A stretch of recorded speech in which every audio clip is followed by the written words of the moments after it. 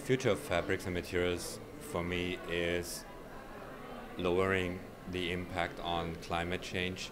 Um, we need to develop materials that actually work with nature and not against it. So for us specifically, we are one part of the textile industry. We look at this whole thing as a big puzzle, actually.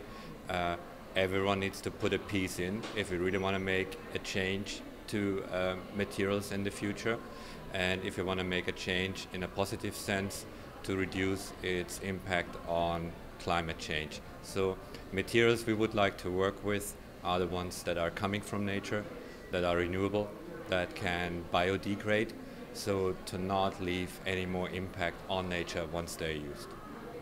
I do believe fashion can have a positive impact on nature and communities, because it's one of the few industries that's actually so massive everywhere around the world, but we haven't really enabled the industry to become active where the fashion is consumed.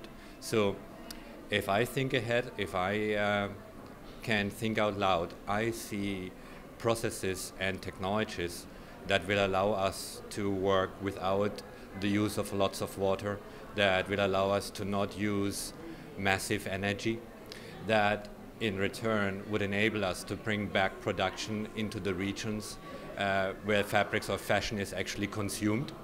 And if you do that, and if you take out the cost so that people can actually live from what they do at fair prices in the area where it's consumed, and then take it a step further, bring this whole thing into a circular system, I believe that's where you bring the both together.